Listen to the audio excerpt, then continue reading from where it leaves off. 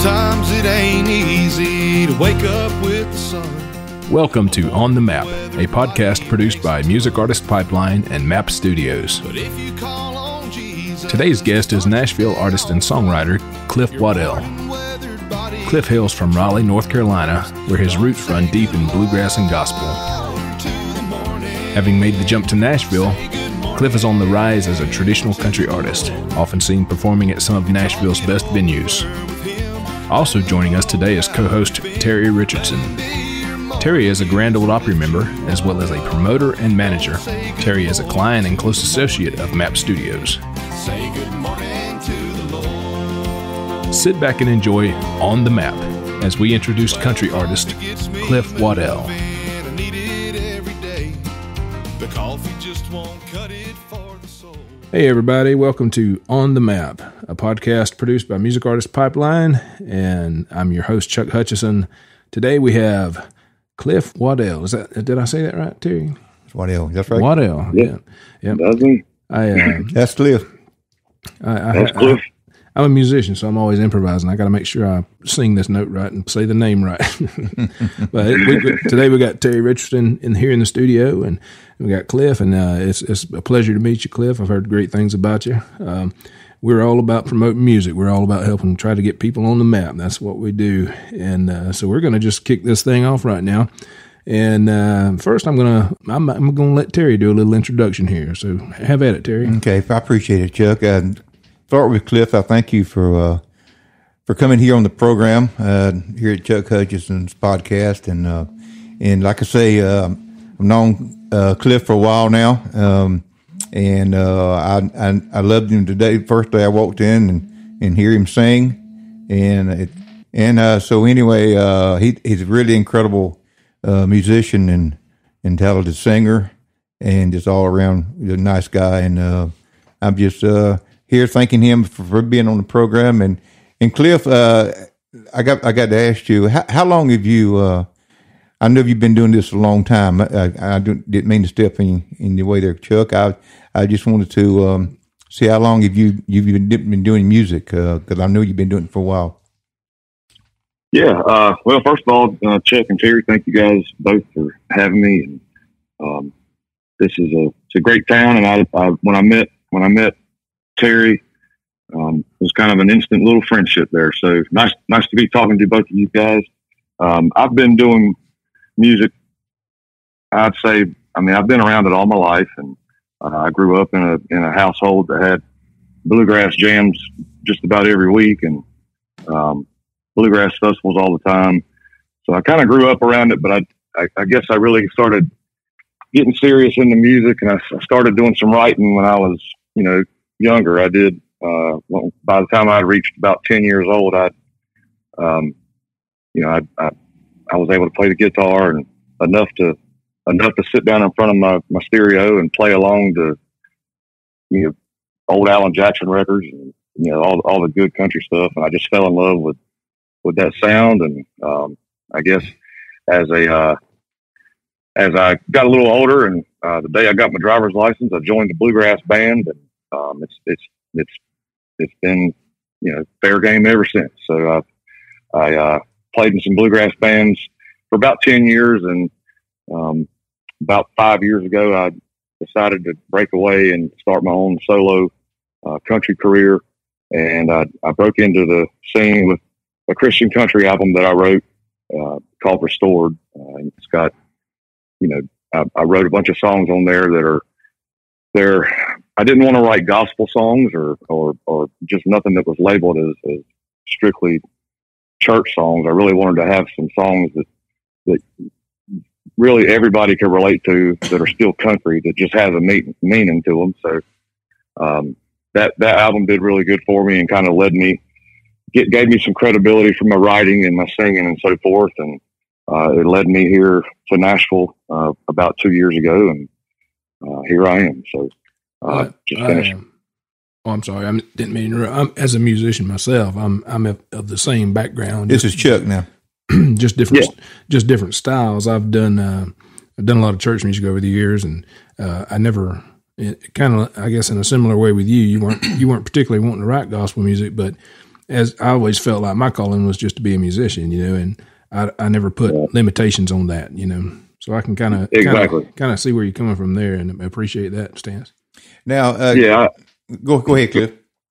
No, I was just going to say. I mean, I think that's a really good point. As a writer or musician, we make music, and the point of that music is to touch folks, and it can touch them on all different levels, whether it's from a church pew or a bar stool. So I have a lot of respect for people that do that. I don't like being labeled as I'm a musician. So I totally agree with that point. Absolutely. Now you said you're originally from North Carolina. Is that right? That's correct. A small town about an hour north of Raleigh, called Roseville, North Carolina. Oh, okay. Now that's kind of up in the foothills, ain't it? No, it's central part of the state, kind of up towards the about an hour from the Virginia line or so. So for us, that's pretty far up there. Yeah. I've worked in the Raleigh area over the years with my dad's company, so I've been up there and stomped around a little bit. Never really did any music up there, but I've been to Raleigh several times. Pretty area up there.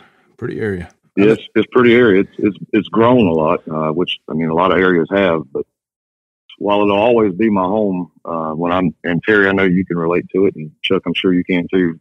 But when I came to Nashville, I found my new home. Everything just really felt right, and I love going back home to North Carolina, but I really feel like this is where I'm supposed to be right now. So. Absolutely. Good. Yeah. Well, Terry and I were talking about that earlier. When you know you're supposed to be somewhere, you need to do it, and whether it works out or not, it's part of the path, part of the plan. You gotta. That's exactly right. You gotta be where it feels right. What we do with my studio here, we're getting off into artist development with some clients, and so our interest is in the client succeeding. If the client succeeds, we succeed. So correct. we kind of instruct people in the same way. Hey, do what you feel you're supposed to do, and Nashville has kind of become such a big songwriter town. They've kind of gotten away from the artist development side of things, but I'm hoping that pendulum kind of swings back the other way. You know what I mean? So we're definitely interested in helping promote and produce the artists as artists, so that they can have sustaining careers and continue to do what they do. It's a big circle. We can't do what we do without you guys, and vice versa. So it's whether you're a listener in the crowd or exactly. Or calling people behind the scenes or singing at the microphone, we're all in this together, no doubt. Exactly. But I tell you, Cliff, it seems like I've known you all my life, brother. But I've always thought that you was an incredible singer. Way before on stage, and the way you moved the crowd. Man, I think you do an awesome job. I want to see one day that you succeed in everything that you dreamed about. And I think it's as far as us, we can help you get there. I got a few questions. As an artist, just say when you were a kid growing up, who were your biggest influences? I kind of mentioned Alan Jackson and a few like that, but go deep, man. Tell us what you're all about. You got it, man. I matter of fact, I'm sitting right here looking at the same record cabinet that I grew up on. I can thank my dad for that. He was a good man. We lost him back in November, but he left us a lot of good memories and so forth. But I all these records that I grew up on can go anywhere from the old Conway Twitty stuff, the old Grand Ole Opry, Roy Acuff, Jim and Jesse, Keith Whitley, of course. I mean, you know how that goes. That's all of those guys in that genre. If I had to name five, I would say Keith Whitley, of course, Alan Jackson, George Strait, Jim and Jesse. I was a big fan of, and then Conway Twitty, and that's only five on a really big long list of singers and artists that I looked up to. And I kind of gravitated towards each one of those artists back then for different reasons, and I loved Jim and Jesse's harmonies, and I loved Alan's songwriting. Just I saw the individuality of every artist, and I admired that of all of them. Yeah, to me, the best musicians and songwriters, they can draw a little bit from everything. It don't matter particularly the styles. If you're a good creative individual, you can pull stuff even from something as obscure as disco, and make it into something that's creative and cool. I'm not one that's big on labels. I mean, you kind of have to be if you're marketing and into the music business, but there's not really any limitations on creativity. And people that I work with in the studio, I don't try to change what they do. I try to just help them make it better, my studio partner today, we were talking about how the best records ever made were the ones where the guys just went in the studio and just let it flow. So we're all about creativity around here.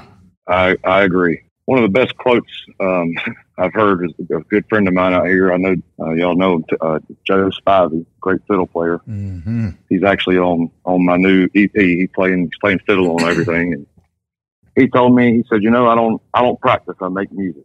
What that means is the creativity flows when it just kind of comes really quick, and you got to listen to your instinct and your heart.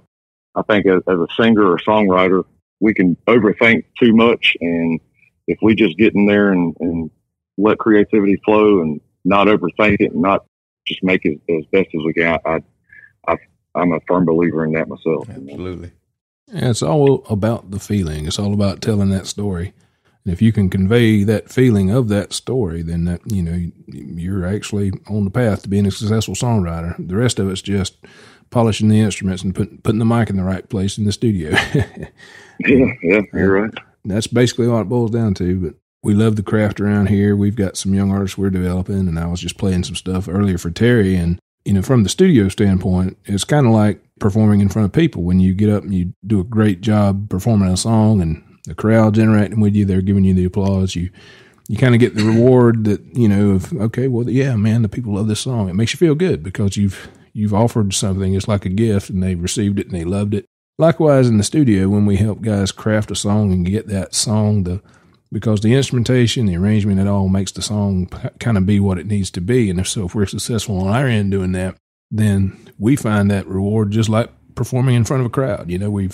We've helped the artist take that thing and make it become what it needs to be. And to me, that's just extremely rewarding as a performer also, because I'm on both sides of it. We love doing that. There's no better feeling in the world.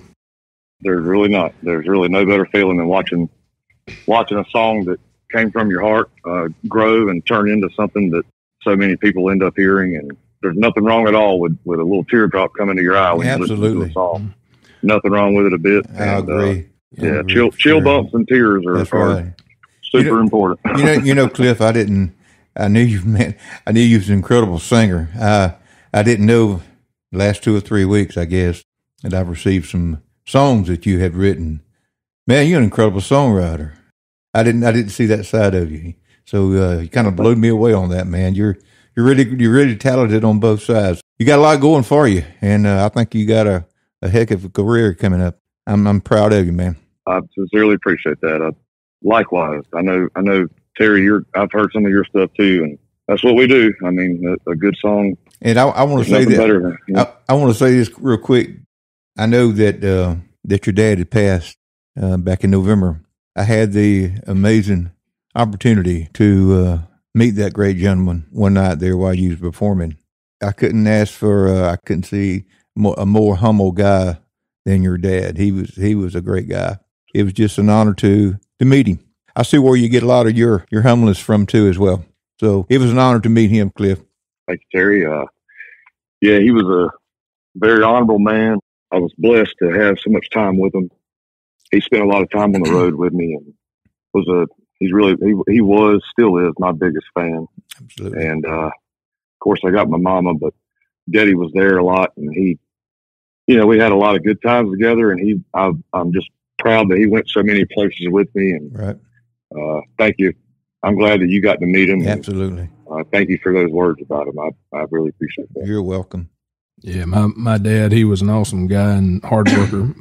One of the hardest working guys I know. And if I could just be half the guy he was, when you're raised right and you recognize that, success is about really following in good men's footsteps, But, amen to that. now, being around Nashville, we want to kind let people find out, where you're going to be playing at and things like that. What's some of your hangouts and places people might can find you? Yeah, I'm in the Valley, Music Valley, in the Opryland area every week. I'm usually playing on Sunday nights, Wednesday nights, or Saturday nights at either Music City Bar and Grill, right there in Music Valley, 2416 Music Valley Drive, or the Troubadour is actually going to be opening up really soon. That's the well-known theater right there. They're going to bring some good music into that every night. And so I'll be playing somewhere in the Valley. I guess that's the best way to put it right now.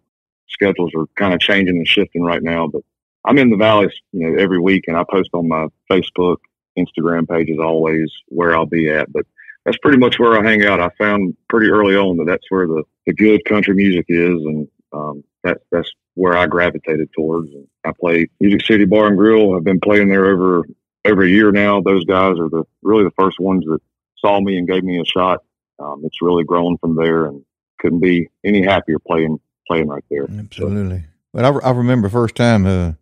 Several times I visited the Music City Bar and Grill. Don Wallace and I was there, and I asked, I can't think of the steel guitar player that played with the Music City Playboys, but Rusty. Yes, Rusty. I asked him. I said, "Hey, man, how many times you guys practice?" I mean, he said, "Well, we really don't rehearse any at all." And he said, of course, he told me who he played with at one time. Martina McBride, I think, Leanne Rhymes, and then Randy Mason used to play with Hag years ago, I think, and then my man over there on keys used to play for Jackson, or still plays for Jackson, Alan Jackson. Yeah.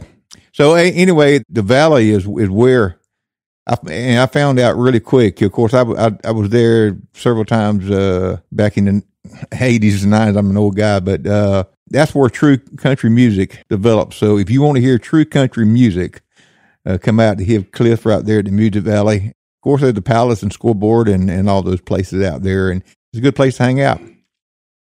Most definitely. You won't hear nothing but country music in the Valley, and at Music City Bar and Grill especially. And I think it's important to point out too that it's a good thing. There's more guys like me that are kind of coming into the scene. And while it's a traditional country music area, absolutely, we're putting out new material that still holds those same values and that same country sound. And I think it's a great sight to see. It is. You don't see it as often as we'd like to, as you know, around here especially. But I think country music's making a turn back to country. I really do believe that. So I agree with you, Cliff. Yeah, we hope it's going that way.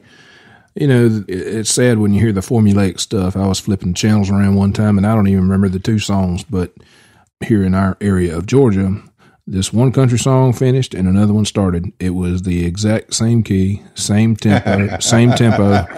I'm like, wait a minute, did they just play the same song? It's like the formula. It was about the same artist. You couldn't tell any difference. And it all sounds the same. It does. And unfortunately, being a child of the 80s, I don't know how old you are, but, I grew up watching the hair metal bands. It's like they blew in, they blew up, and they blew out. It's like everything. All the men were wearing more makeup and had bigger hair than the women, and nothing wrong with that. But everything got to sound the same. Everything got to looking the same, and it's like, man, it's gonna blow up and blow away. And you kind of see that happening with a lot of this pop country stuff. That's, the formula is, well, this works. Well, let's write a song like this. And at some point, they're going to have to get out of that mold and get back to reality and just good songwriting. Anyway, that's just kind of my 2 cents. I agree. Now, one of the things I wanted to ask you is, as a performer, as a songwriter, being right there in Nashville, what's some of your advice that you might give for some younger guys that are trying to get up there and do what you do? I would say that what I learned, which is, best advice I can give is lessons that I learned. These guys that have been here, 30, 40 years, they've seen everything there is. And my best advice is follow your heart first and foremost. Come to town humbly. Come to town knowing that you're here to do your part for whatever you're doing, and just kind of let things happen. And if you get up, I mean, I hate to say it, but I've seen it too many times. you can't just come to town and jump on the stage and get a record deal the next day, and all of a sudden your life's a different life. It takes a lot of hard work. It takes a lot of sacrifice. But if you've got it in your heart, then you're suited up and ready for it. I'd say that just come to town humbly and come to town prepared to be a hard worker, to write, to contribute what you have to contribute in a very humble way. I think that'll get people a lot farther than what I've seen in the past. And the ones that have come here and they have sacrificed and, eaten the bologna sandwiches and everything else, when they see you come in and you're starting off and you're paying your dues just like everybody else did, then you're going to be respected and accepted in a way that will just really help build friendships and everything. And that's what it's all about out here, is relationships, friendships, and music. And absolutely, just keep that humble spirit and do your thing and be ready to pick and sing. I'm reminded of a story that Terry used to share where they used to book all these shows down here in South Georgia. And I think y'all booked Sammy Kershaw one time, but your partner Judy Hooks, Luke Bryan used to call her up all the time. Please, Miss Judy, please book me on one of your shows, way back before he got big. And, I've always used that as an example of, somebody that, he was kind of tenacious, man. He was getting at it, trying to get booked, and you got to give him credit, man. And the only thing about Luke, years ago when Judy and I used to go over to the college where he was at Statesboro, we didn't know who Luke Bryant was, and we knocked on the door at the dorm when him and his band come over there to play, and they was incredible. Those guys were incredible. But who knows? Who would have ever known that we see Luke Bryant at the level he is now? But anyway, you just have to keep going. There was another thing I want to add on what you had to say about reminding people that come to town to try to get into country music. And this is what I can tell them too, is if you've got any doubt in your mind about getting your feelings hurt because you're projected at one door, you might as well pack it up and go on back home because if you can't handle rejection on all these the labels that you go to, what Jackson went through. Jackson, I think he said 10 to 12 labels, and before he. So if you knock on, if I had to tell anybody that goes to Nashville, if you knock on that door, if it gets closed, turn right around and knock on another one. But you can't never give up. You never can give up on it. If that's what you want to do, you can't. Yeah, so if it's in your heart, then you're. I always like to say, if somebody looks at you and says you don't have what it takes, or this, that, and the other, you just have to know in your heart that you have everything that it takes to be yourself. Absolutely, and that's what it's all about, Cliff. Being yourself. Correct. I was on a long phone conversation last night with a fella. He was one of the first top 20 American Idol contestants when American Idol first got started, and he's a client of ours. And he was talking about how he's 43 now. And he still has the same fire, the same passion that he had way back then, if not more. And when it's in you, when it's real, my studio partner has a saying, it's like, I didn't choose music, music chose me. That's right. That's right. Yeah.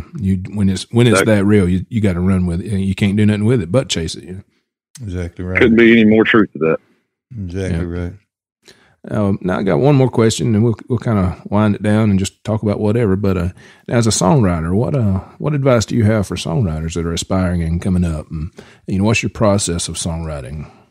Well, what I do is I keep a little. These days it's a cell phone, but I always have what I call a hook book, and whenever something comes to mind, or I out and about, and somebody says something that comes across as a song, and to me, I make a note of it, and I'll sit down and have all these hooks that I've written down for the past month or 2 months, and just pick one, and whichever one kind of lets me flow and write around it, then that's what I do. But my process is really just, I think of a good hook. I'm just a big fan of good hooks in songs, and also I try to keep them simple. I think as songwriters, like I said, we can get so deep and into thought and lyrics that the whole point and meaning just kind of goes away. I try to keep it simple, And I think that's the best way to get emotions is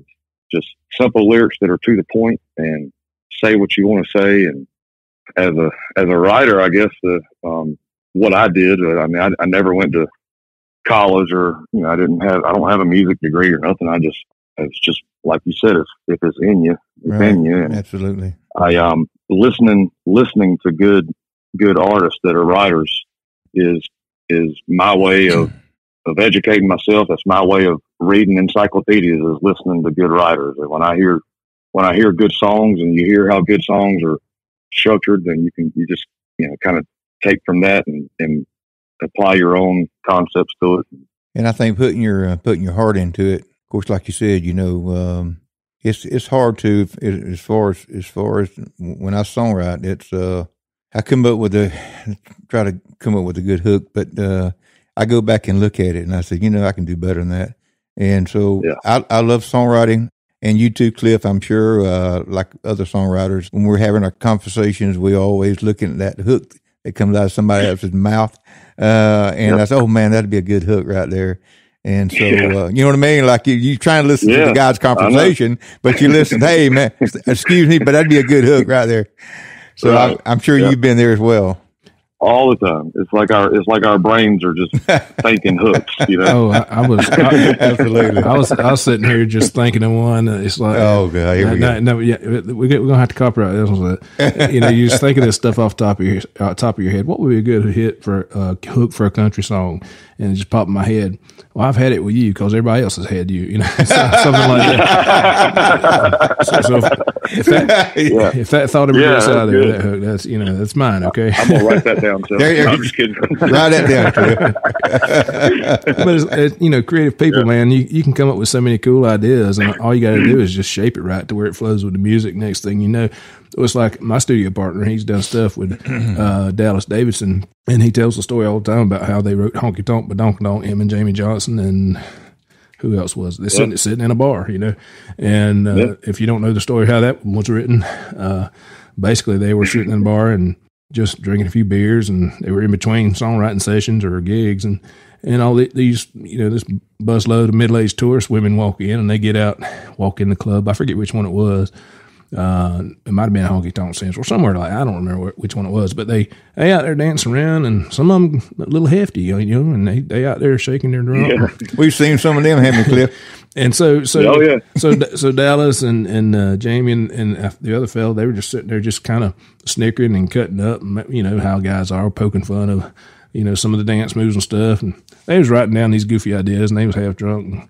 And the next day they went to a songwriting session, and they got to thinking about some of these little phrases they were throwing around, and it's like, hey, let's write a funny song about what we experienced last night. Next thing you know, it's Honky Tonk Badonka Donk. How big was that song? That's not the normal stuff they would write, but exactly right. Sometimes the big songs come just from funny places and funny stories. Absolutely right.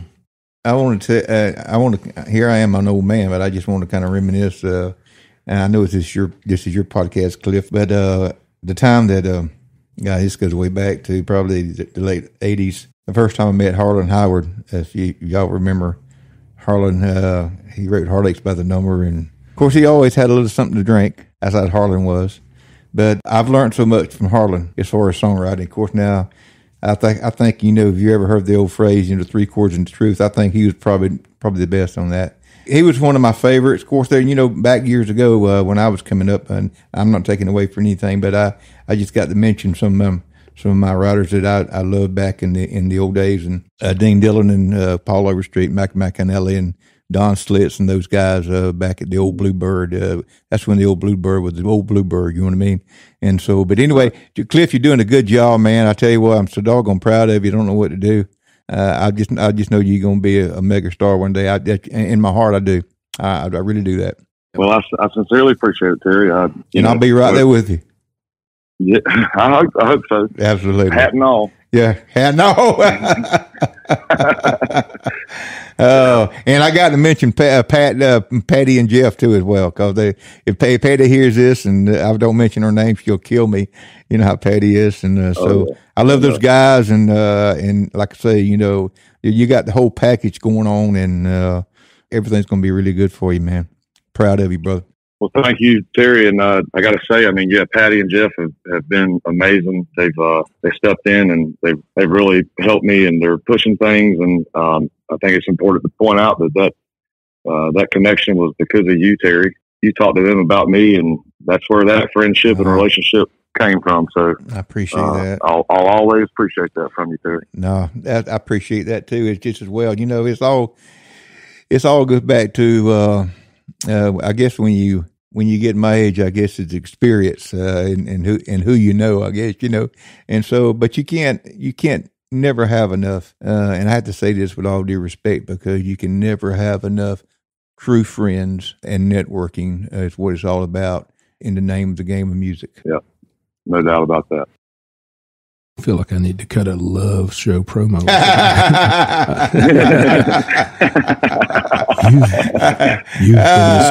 You've been listening to. In fact, while Cliff and I were just talking, I got 3 hooks already. Hey, and like Dad used to say, you know, when you sing a song, if it doesn't put chills on your back and tears in your eyes, you hadn't done it, brother. So you've done a few. I guarantee you that. And by the way, I want to appreciate you singing that song for me that night when we went into the Music City Bar and Grill on the passing of Jerry, my brother Jerry. I appreciate you dedicating to me. Great job. I appreciate.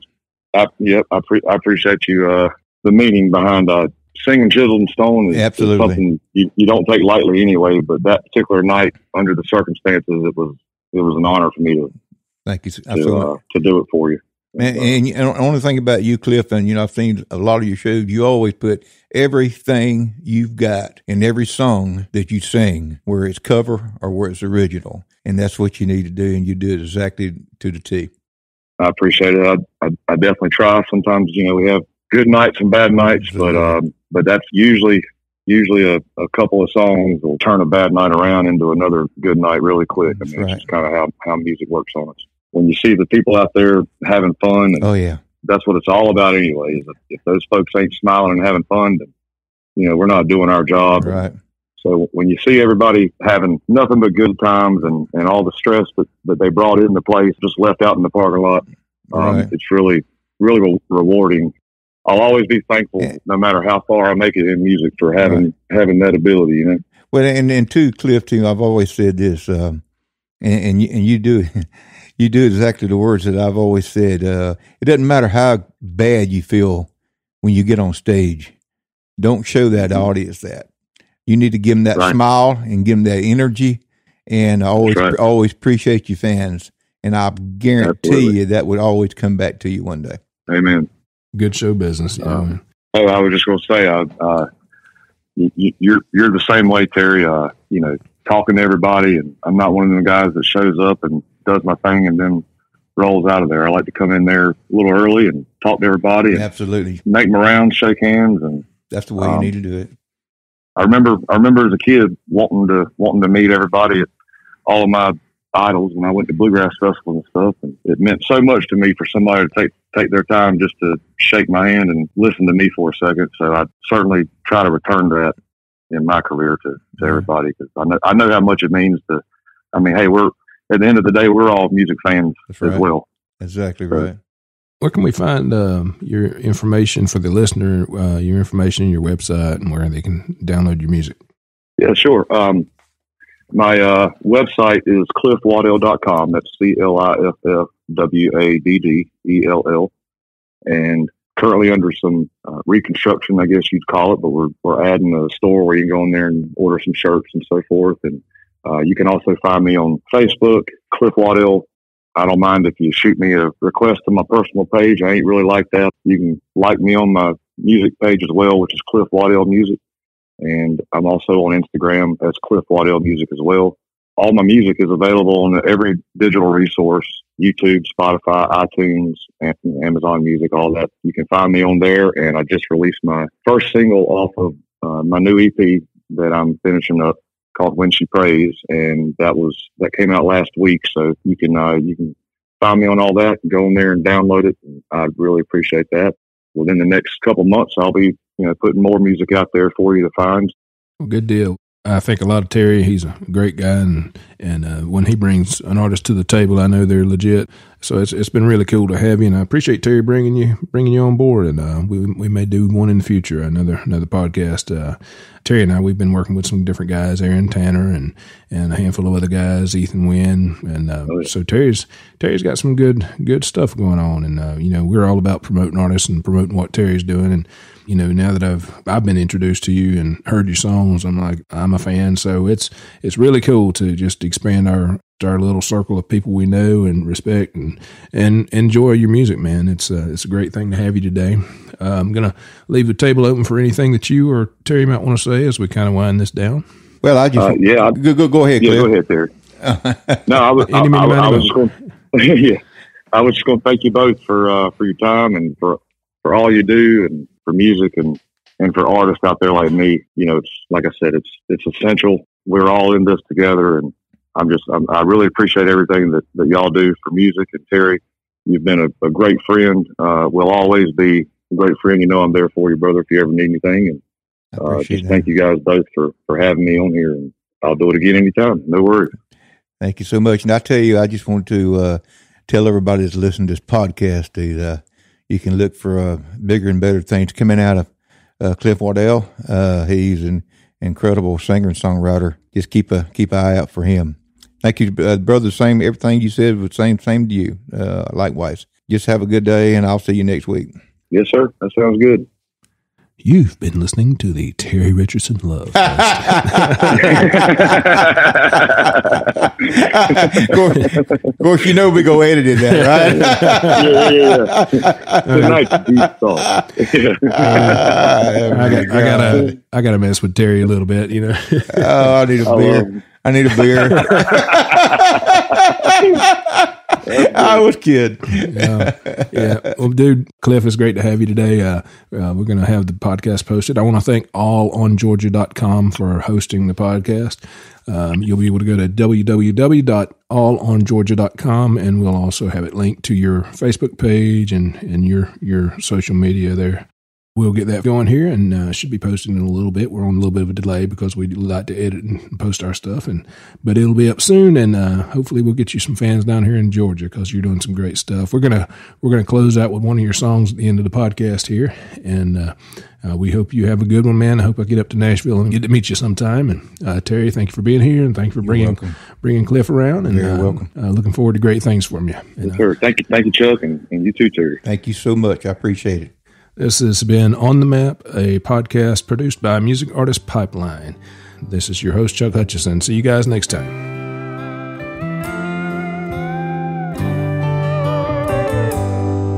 When a woman cries, it cuts right down to the bone, like a smooth but jagged stone. Yeah, it's deeper than you know, because a woman's heart, it's so tender down inside. There's been one too many guys who've let her down, then let her go. But she's an angel to her new man, 'cause no one loves her like he can. When she prays, all her sorrows melt away. He's the first man she can say that gets all her knots untangled. Not even wine makes her feel the way he does. From the vineyard to the blood, she's finally found her Savior. Oh, and only Jesus takes her pain away when she prays. You've been listening to On the Map, a podcast produced by Music Artist Pipeline and Map Studios.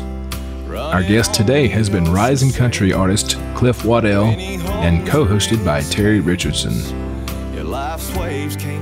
At the beginning of the podcast, we heard Cliff's song, Good Morning to the Lord.